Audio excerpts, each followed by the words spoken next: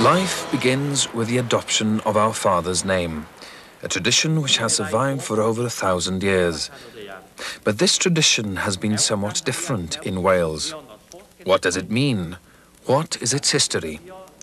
We propose to discover exactly what's in a name. Rwy'n dibedyddio di yn enw'r tad a'r mab a'r sbiglan. Hello, my name is Lewis. My name is Geraint Jones. My name is Davis. My name is Sean. My name is Jenkins. My name is Rhian Jones. My name is Terry Gwyn. My name is Angharad Hughes. My name is Tinos Williams. Richard Edward Jones.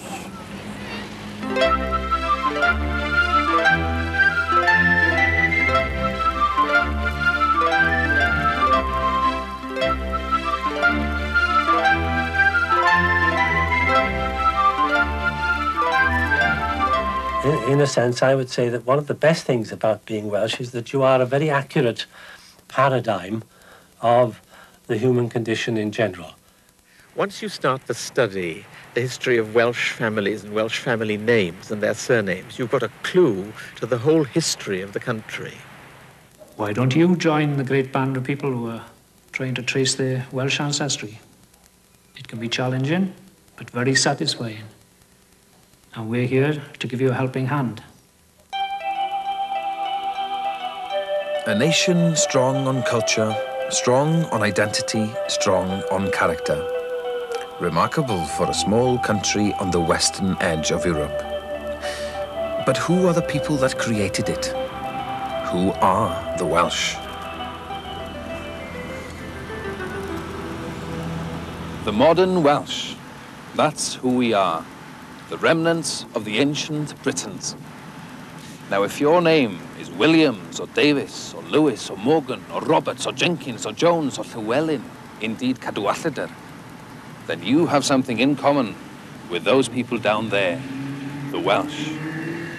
Your name, like it or not, is a secret code, and when we crack that code, we can rediscover our history, our heritage, our identity. Of course, the names we call ourselves can be misleading. Take Wales, for example. Wales isn't a Welsh word. It's an old Anglo-Saxon word meaning foreigner, and yet we still use it. Strange that we should still call ourselves foreigners in a land we've lived in for thousands of years. In our own language, the word for ourselves is Cymru, meaning compatriots. And it is this bond of friendship and loyalty that has held the Cymru, the Welsh, together through the centuries. Whether our people are here in Wales or across the waves in the Americas or Australasia, the bond of friendship and loyalty and belonging remain strong and true.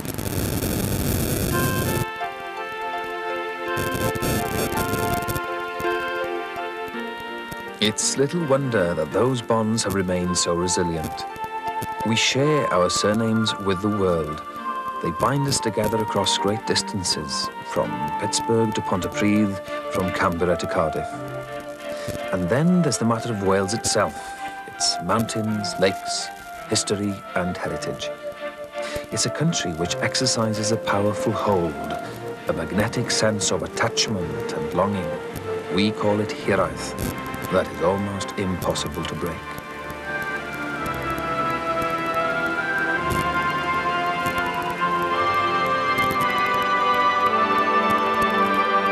Welsh people have a highly developed sense of locality, which is, on the face of it, strange, because Wales is not a big country.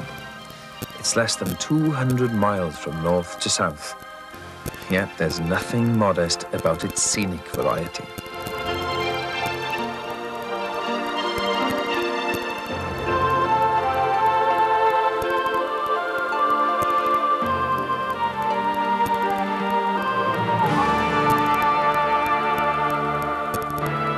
Your name has echoed among the mountains for centuries, and you share an ancient pride in a land unique in the beauty of its landscapes. When you come to Wales, the wide proliferation of your own name will amaze and delight you. In the cities, towns and villages, you're bound to feel very much at home.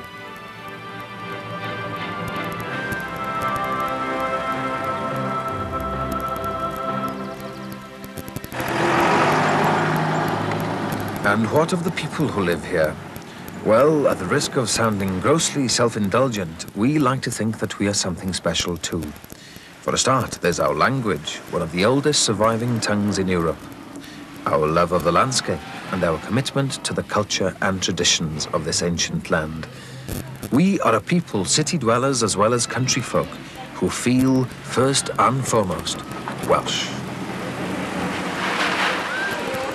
This commitment finds enthusiastic expression at Eisteddfodau, folk festivals of music, dance, poetry and drama. Our national Eisteddfod, a week-long celebration which takes place in August, is matched only by the hugely successful youth, that is the Urdd Eisteddfod, which takes place in midsummer.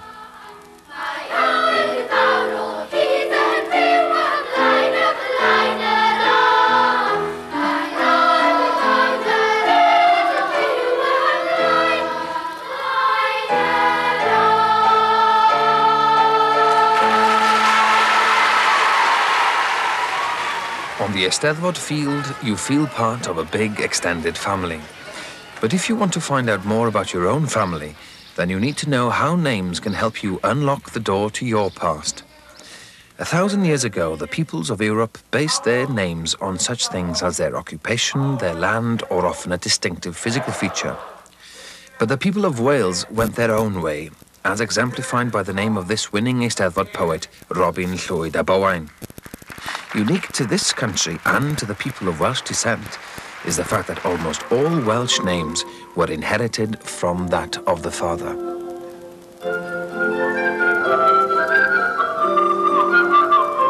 The Welsh system was documented by the 12th century chronicler Giraldus Cambrensis, who wrote, "Even the common people retain the genealogy and can not only readily recount the names of their grandfather and great-grandfathers, but even refer back to the 6th or 7th generation or beyond them in this manner. Prys, son of Griffith, son of Rhys, son of Tudur, son of Cadell, son of Rhodri Mawr, and so on." Rhys, ap Griffith, ap Llywelyn, ap Iorwerth, ap Cadwaladr, ap Griffith, ap Cadwaladr, etc., etc. The patronymic system, a system of naming, whereby the son adopts his father's name continually from one generation to the next, down through the ages. Unfortunately, I'm not an expert on this subject, but I know a man who is.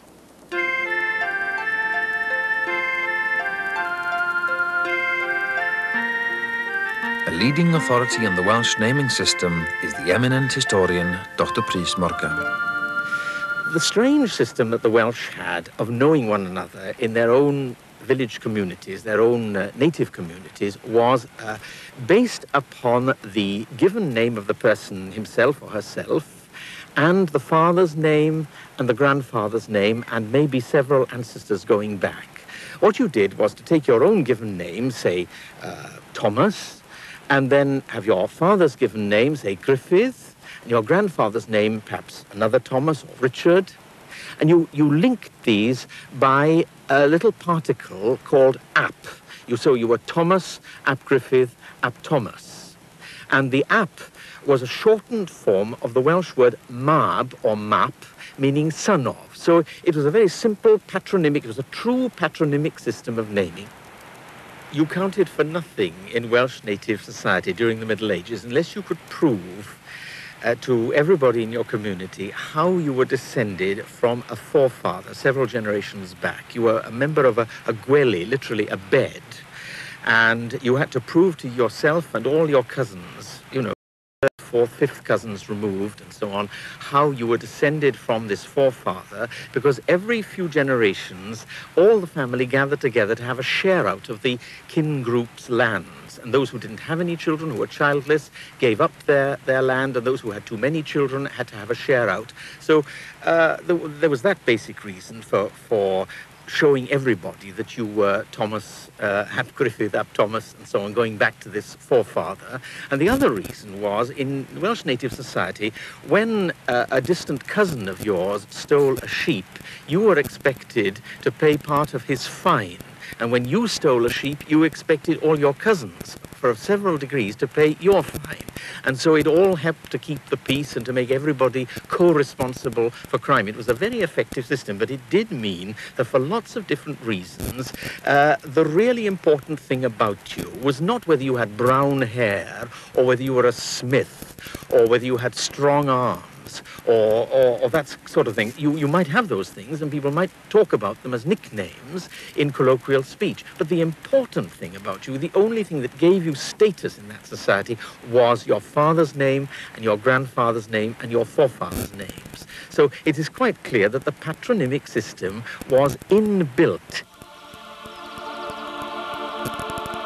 Ancient burial sites called cromlechs can be found all over Wales. The history of the Stone Age peoples who built them is shrouded in mystery. We have no records to tell us anything of their language, of how they communicated. But we do have these intriguing monuments which inspire us to speculate how our ancestors viewed life and death. Standing close to these monuments, we can, if we are lucky, catch a tantalizing glimpse of the spirit of long-lost eras. A whiff of the hyd a lledrith, the magic and enchantment that has pervaded Wales since ancient times. One of the finest megalithic monuments in Wales is Pentre Ifan Cromlech in the green Preseli hills of Pembrokeshire. We know little of its makers. Nevertheless, they must have been a mischievous lot. One wonders whether in leaving us these insoluble riddles was perhaps an early example of the cunning and the humour, which it is said now characterises the Welsh. The names by which they called each other have disappeared forever, but all is not lost. It is almost certain that their descendants are still with us today, and that the stories they told have been passed down by mouth over the centuries.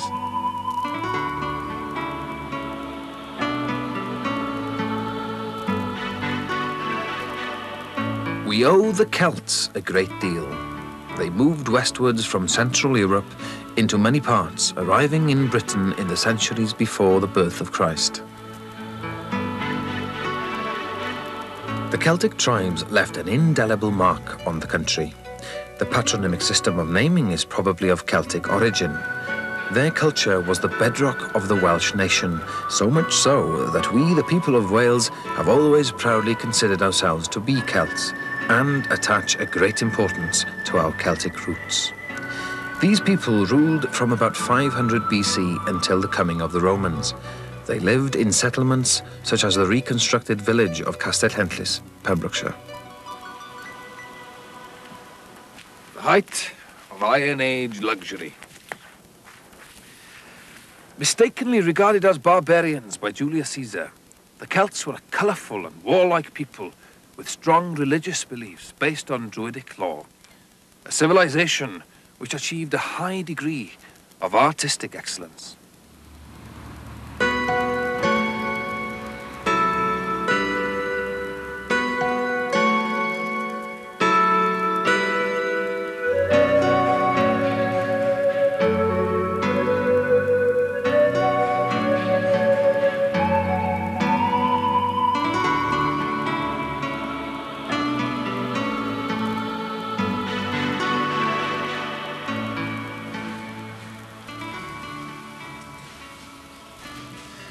Regardless of what old Julius said, I think I would have enjoyed living among these people.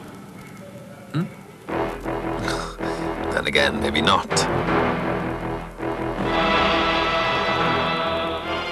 In AD 43, the Romans invaded Britain.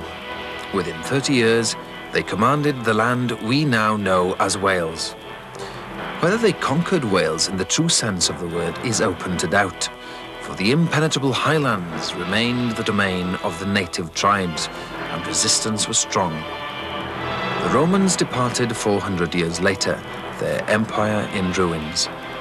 But they left a land which was independent, Christian and Brythonic speaking. Welsh, if you like. We, the Cambrians, were now the custodians of all that was best of the Romano-British legacy. Perhaps the most important factor was a newly inherited Christian faith. The Roman legions had successfully kept out the pagan invaders from the continent. But once they had left, fighting off the heathen Angles and Saxons became our major preoccupation. Inspired by our leaders, heroic figures, amongst them the great King Arthur himself, our native culture flourished. And the concept of Wales, Cymru, as a nation, began to emerge. Well, I think the origin of the idea of a Welsh nation is lies at that moment in the history of Western Europe when the Roman Empire collapsed in the front of barbarian invasions, which swept through the whole of Western Europe, right down to Spain, Portugal, and so on. There was a longer resistance in the British Isles, and it's out of this resistance to barbarian invasion, as it were, that the Welsh identity emerged, and it emerged in an essentially Christian form, because the invaders were either pagan or heretics. The British, that is the Cambro-British, that is the Welsh as we call them now, took upon themselves a kind of glamorous mantle, and the glamorous mantle was the remnants of Romanitas, that is the Roman heritage in religion and in culture. And although they were small in number and hanging on by the skin of their teeth, as it were, in the Western Peninsula called Wales, they nevertheless thought of themselves as the inheritors of the Roman tradition, and therefore you could call them from the very beginning a small nation with big ideas.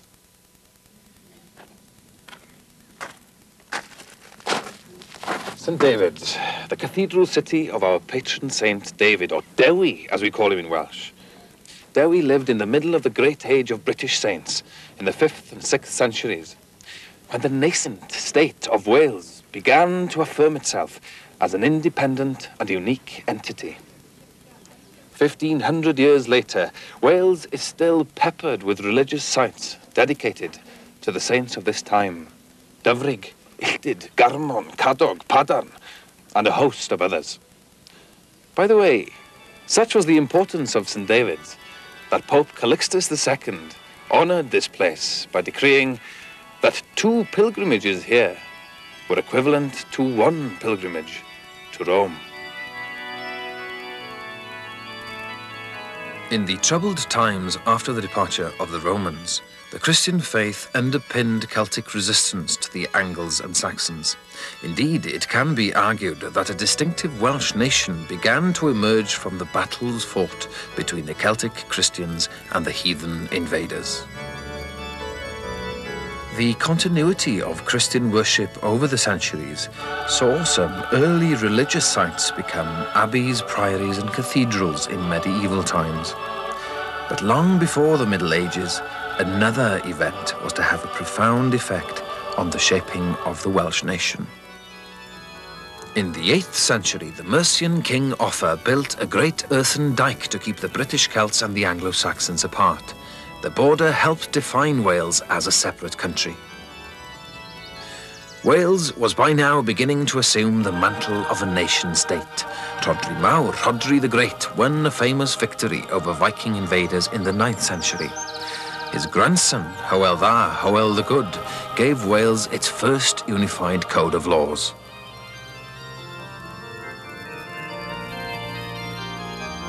Celt and Saxon lived an uneasy, grudging coexistence.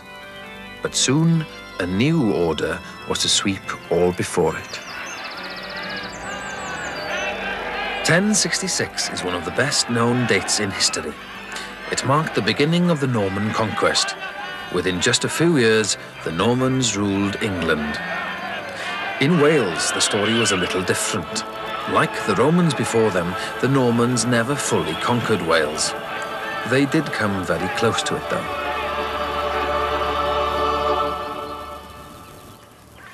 Built by the Norman English king, Edward I, this imposing fortress here at Harlech is one of a series of many castles in what is referred to as the Iron Ring, built by these invaders between the 12th and the 14th centuries.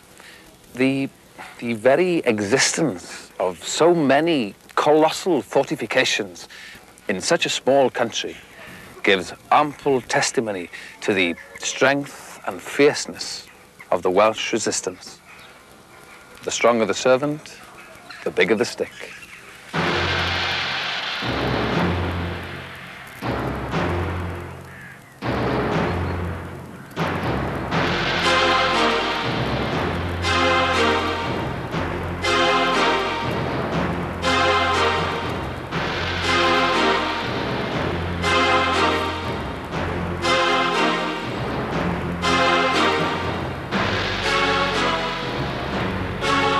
Despite the strength of their castles, the Anglo-Norman invasion of Wales was always a partial affair.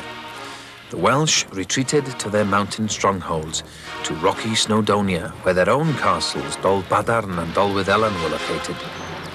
The resistance was steadfast, even in the face of overwhelming odds. But against the might of the Anglo-Normans, military success was in short supply. Yet through it all, the Welsh culture remained intact. This can be seen from the way in which the Welsh still continued to use the patronymic system of naming. Of course, one of the things that helped people in the medieval Welsh society to distinguish one another was the very large variety of given names, Christian names or baptismal names that the Welsh had. First of all, they had a huge variety of native heroic names, often of pagan gods in origin. Names like Gwalchmai, the Hawk of May, or Gwalhafed, Hawk of Summer. Names like Llywelyn, Griffith, meaning Griffin Lord, and so on. Names like that. Then on top of that, they had medieval, say, royal names like Rhys and Morgan, names like that. Then on top of that, they had a whole variety of biblical names, just as you would have had in any Christian society in the Middle Ages. Biblical names like Matthew and Philip and Thomas and so on. And on top of that, then you had Norman names like Fulk and Piers, and names like Francon and so on that had come in with the Norman conquerors. Then you had medieval English kings' names on top of that, names like Richard and Gwilym from William the Conqueror. You had names like Edward. These had come in. And you also have a lot of names that are very, very those were names in general use throughout medieval Wales, but you also have quite a lot of Christian names that are very, very localized. This helps people who have got names derived from these localized names to find their family origins much more easily than anybody else. Just as Dol Wyddelan, the stronghold of the native Welsh princes, stood for a separate Welsh identity, so too did Wales's dogged adherence to the patronymic system. And it's odd that they didn't take fixed surnames for another reason, that they had all the elements of fixed surnames colloquially amongst themselves. The Welsh in the Middle Ages were quite prepared to call one another by names like the English Armstrong, for example, the kind of nickname, or the trade name like Smith that gives rise to dozens of surnames in England. They were quite prepared to use these as nicknames. Sean Gove, John the Smith; Sean Grach, John the Scabby; Sean Bendew, John the Fathead. That was quite a common way of referring to one another in the village community, but it just wasn't considered by them to be a name, a proper name that you could take a surname from. They had their own system of knowing one another in native Welsh society, which was quite different and very peculiar. So Wales and Welsh culture lived on, despite the military supremacy of the English. But one last fateful episode in the Welsh resistance to English rule was yet to unfold. On September the 16th, 1400, Owain Glyndŵr, Lord of Glyndwrdwy, a little village between Corwen and Llangollen, was declared Prince of Wales by a small group of his family and friends. The English overreacted. Penal legislation and heavy taxes were introduced.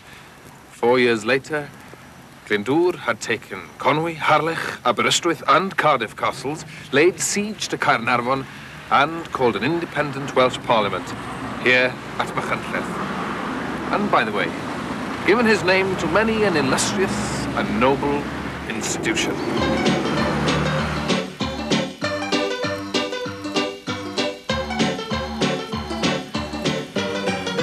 There's a lot to be said for overreacting. The years that followed Glyndŵr's rebellion were ones of great hardship. During that time, a freeman by the name of Owain Tudur of Penmynydd in Anglesey married the widowed Queen of Henry V of England.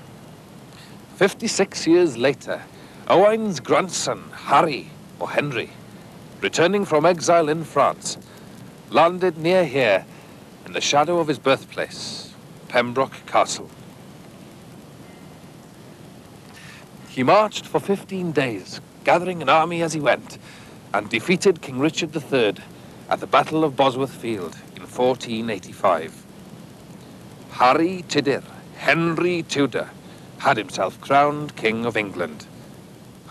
And for the first time ever, the halls and corridors of the English royal court reverberated to the commands and cadences of a Welsh-speaking king. Yes, history has a way of throwing up strange ironies. A Welshman, Harry Tudur, Henry VII, founds the mighty Tudor dynasty of English monarchs. His son, Henry VIII, bans the use of Welsh in the courts and passes a series of anti-Welsh laws, amongst them an attempt to force the Welsh to adopt fixed surnames. The Welsh started to take on a system of fixed surnames, basically from 1485 onwards, during the Tudor period. And in some senses, they were following the example set them by their own rulers. The Tudor dynasty, after all, were amongst the earliest people to take on a fixed surname. Henry VII, King Henry VII, in Welsh chronicles, is simply called Harry ab Edmund, ab Owen, ab Maredydd ab Tudur. His grandfather, Henry's grandfather, Owen Tudor, was the first to take the fixed surname, and Owen Tudor took his grandfather's name rather than his father's name, Maredydd, because the grandfather, Tudur of Penmynydd on the island of Anglesey, had been a very well-known figure in those circles, and so England was spared a Meredydd or Meredith dynasty and was given a Tudor dynasty. The English clerks coming into Wales, the legal system was changing, all put pressure upon the Welsh to adopt fixed surnames after the English manner. And that was the general fashion, was to take your father's baptismal name and take it on as a fixed surname and pass it on, usually, or very often, with the addition of an S. And the S is the English genitive S, just as you talk about the boys' caps, the baker's loaves, that's the genitive S. Well, the same thing was done with Welsh surname. If you were Thomas, the son of Griffith, Thomas ap Griffith, and you were asked to take on a fixed surname, you drop the ap in general, and you simply add an S to the end of the Griffith and become Thomas Griffiths to show that you are Thomas possessed in some way by Griffith. If you were Griffith ap Richard, Griffith the son of Richard, you simply called yourself Griffith, and you took as a fixed surname Richard plus S, which gives you Richards. And that was 90%, I think, of these fixed surnames are formed in that way. The traditional system of naming was being attacked on all fronts. Persuasive forces for change were even affecting the Welsh aristocracy, who in previous generations had been custodians of a separate Welsh culture.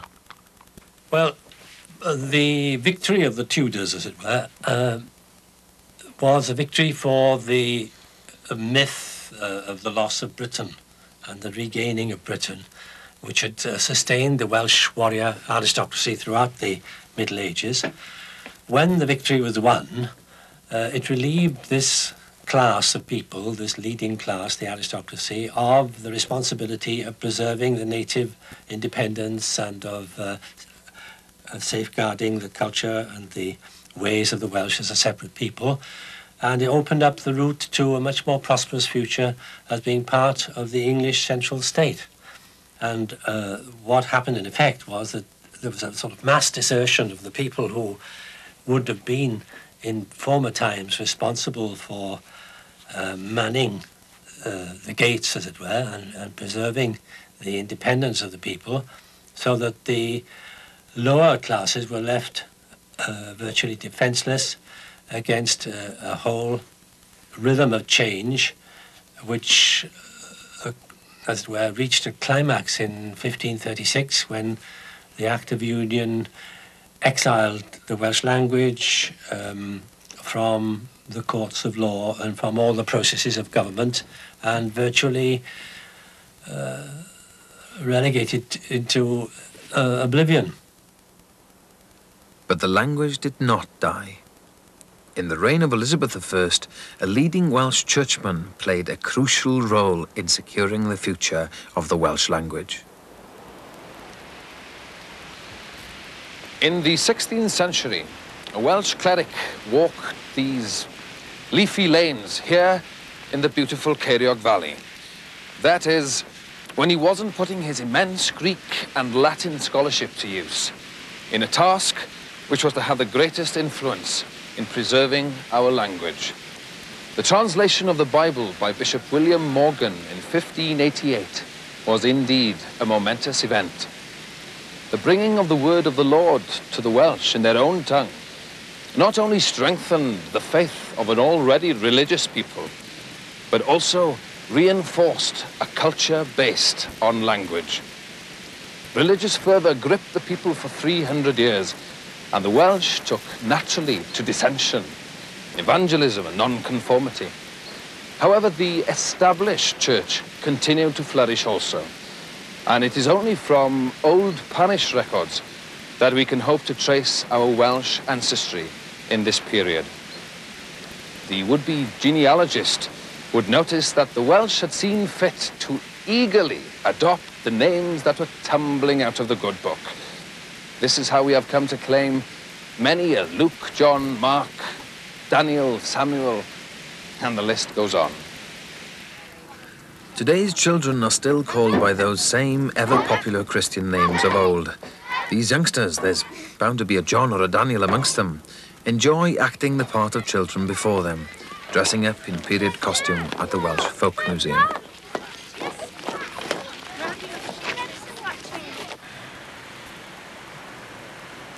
We, the Welsh, like our Irish cousins, have always had itchy feet, that pioneer within us. Back in the 12th century, Madoc, a North Wales prince, weary of the factional power struggle at home and the oppression of the Norman invaders, along with his brother Hirid and a handful of followers, took ship and sailed westwards towards the edge of the world. Later centuries saw many such adventurers sailing the seven seas, and gallant Welsh frontiersmen were largely responsible for mapping the American interiors. Several such travellers strongly maintained that they encountered a tribe of Indians who were not only familiar with the name of the great Welshman Madoc, but who also conversed eloquently in them. Guess what? This myth was used quite brazenly, really, by the Tudors, and particularly by Queen Elizabeth and by her navigator, a man called John Dee, in order to set up the claims of the Crown of London, as it were, the English crown, in other words, on the basis of the fact that Queen Elizabeth was a descendant of Madoc, and that she had more right to the North America than, say, the Spaniards. This myth was used as very effective propaganda by the Tudors and the Elizabethans, and later on, the same myth exactly was used by Thomas Jefferson, who claimed to be of Welsh descent. He said his ancestors were born in the shadow of Snowdon, which is just round the corner here. And Jefferson used the myth again to create the manifest destiny of the United States. Welsh influence was to crop up in the most unlikely of places. In the way, for example, that the 18th century Welsh thinkers helped draft the American Constitution, and in the setting up of a Welsh community at the very end of the earth in distant Patagonia. The Welsh did emigrate, of course, in the 19th century, together with other people in the British Isles, but they didn't emigrate in very large numbers during the time of industrialization because there was plenty of work for them at home. But it's got to be remembered that the Welsh emigrated really to New England and to America from about 1600 onwards. And since they were there right at the beginning, and since they stuck to fairly well-known surnames like Williams, Edwards, Price and Morgan and Thomas and so on, these names fanned out from New England from a very, very early date. And so you find very large proportion of American surnames are of Welsh origin, simply because of this fact that the Welsh were there from 1600. And indeed, in certain states of America, for example, in North Carolina, there are almost 10% of the surnames in 1790, at the beginning of the first census of America in 1790, almost 10% of the population of North Carolina was had fairly common Welsh surnames. If religious descent was the first great movement to sweep 18th century Wales, then the second was industrialization. Wales was a land rich in raw materials: coal, lead, copper, slate and iron. In North Wales, huge slate mines provided building material for new towns and cities. In the south, countless collieries were sunk, in which armies of miners toiled to keep the world's steam engines, ship boilers and blast furnaces stoked with coal. But the Industrial Revolution brought with it many threats. It was the rapid growth of industrialization which could have destroyed us more than anything else, perhaps. Our names and our identity. The new industrialized centers had an insatiable appetite for labor, which was satisfied by an eager workforce which poured in from rural Wales and elsewhere to the coal mines, the steelworks and the factories.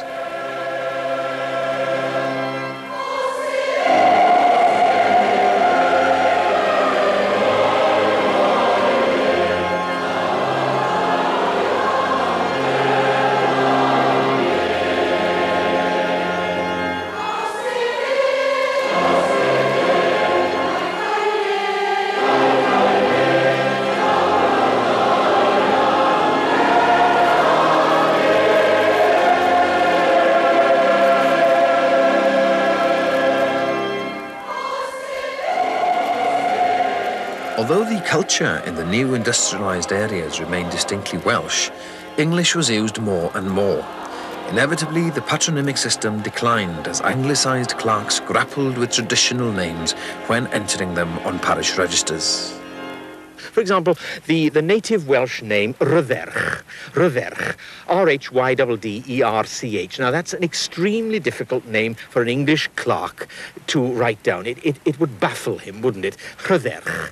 Just think of it. Ap Rhydderch, son of Rhydderch. Impossible to write down in English. So what you do is to approximate it to a name that sounds rather similar to it, something like Roderick. Or if you want to keep the Ap Rhydderch, you turn it into Prothero or Prothero.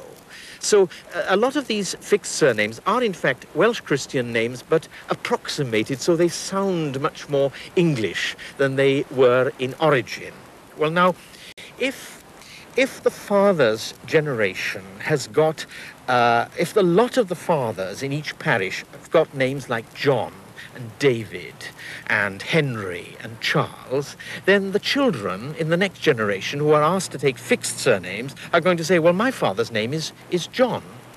And so, therefore, the parish clerk says, well, you must be called Thomas Jones in that case. And since there were thousands of people by the late 18th century, there were thousands of children given the name John, especially in West Wales and North Wales. Since there were thousands of children being given the name John, it follows logically that in the next generation, when that family comes to fix its surname, they're going to be Jones. And so in areas, say, Llanllechid in Carnarvonshire, about a fifth of the population are Joneses, and a large number of those Joneses are John Joneses. It was called a perpetual incognito.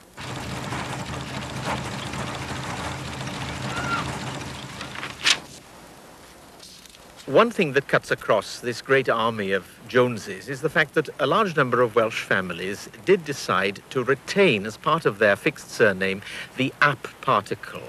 So that in several areas of Wales, instead of getting Howells, you have ap Howell forming the fixed surname, and that gives rise to a very large number of families called Powell. Or Rees, instead of taking Rees or Rice, you tend to get the ap added to it, and that gives a large number of families called Price. Of course, before a vowel, you tend to get ab, not ap. And therefore, a large number of Owen families in certain parts of Wales, instead of becoming Owen or Owens, they have Ab Owen, and that gives rise to the family fixed surname of Bowen, which is quite common in some parts. You've got to be a detective to find your way through the twists and turns of the language maze which leads you to your ancestors. One good source of guidance is in Aberystwyth, the National Library, where many old records are kept. If you're thinking of tracing your family history, getting started is half the battle. You'll get a lot of fun out of it, and as the project grips you, your enthusiasm will take over. So make sure that you're organized from the very beginning. Perhaps you'll get the initial information from your oldest living relatives. Maybe you'll get it from books like the family Bible, or books which have come down from generation to generation through the family. Have a look inside these books. Maybe there'll be notes written on flyleaves or in the margins of pages.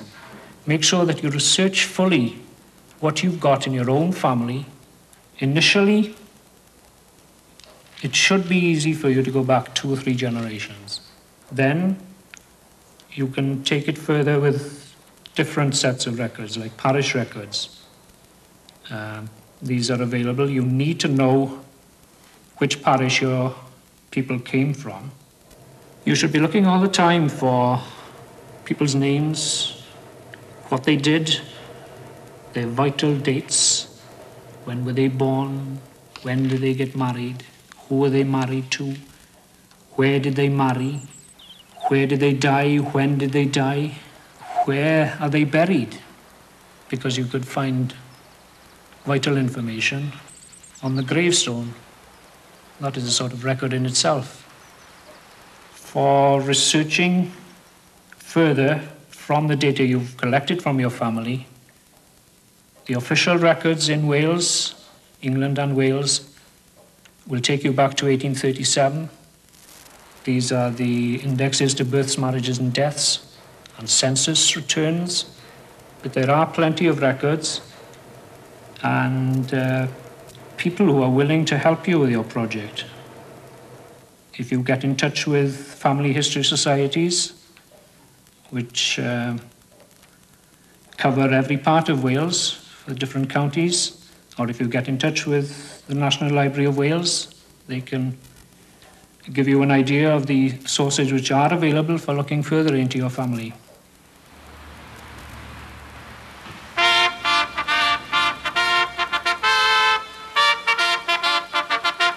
An awareness of our past also helps to secure our future. Genealogy is part of this process. In tracing our ancestors, we build up a picture of where we come from and of who we really are.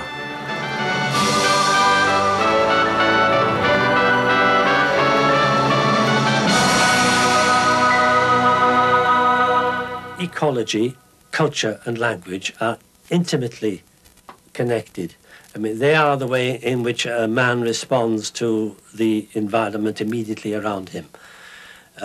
So that there is a connection between the land, the landscape, the language in the Welsh context. And it seems to me that the language is the first line of defence. Not only the first line of defence, but also the one sure guarantee of a future, because it is in the language and out of the language that the seeds of renewal have sprung throughout the centuries. History shows us this very clearly. Our identity remains intact, confident and resilient. Welsh culture, in all its aspects, continues to flourish against the background of the traditions of this ancient land, which, like our surnames, have passed down through the ages.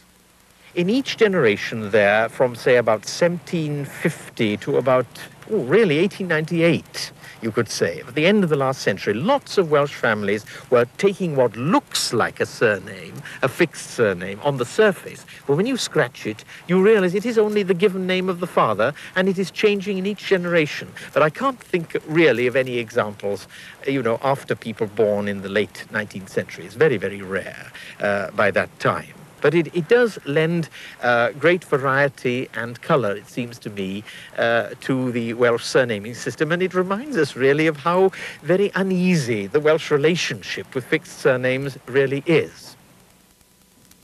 Llewyrched yr adlwydd I wyneb arnat, a'r chodded I ti dang nebedd, holl dyddiau dy bywyd. Amen.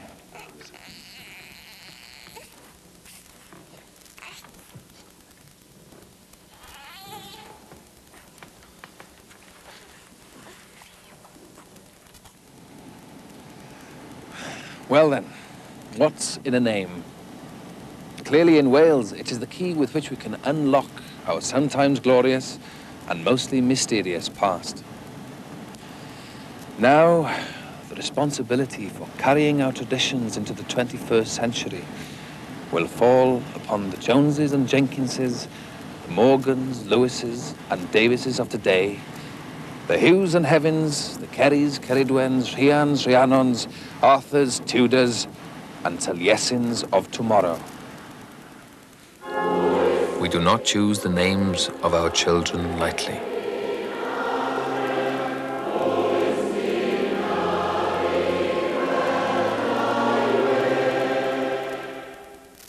You may have seen the Taj Mahal, you may have seen the pyramids, you may have seen Ayers Rock and the Golden Gate Bridge, but between you and me, until you've been to Wales,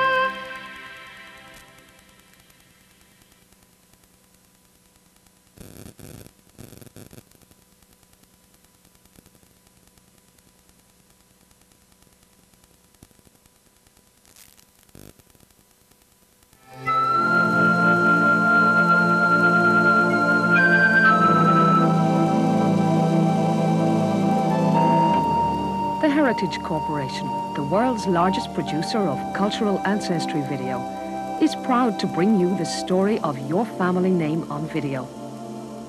It is a story that has been prepared by a team of dedicated professionals, experts in genealogy, heraldry, and history.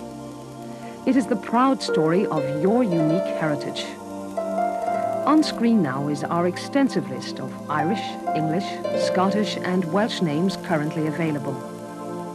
Join us on a very special journey of discovery into your past.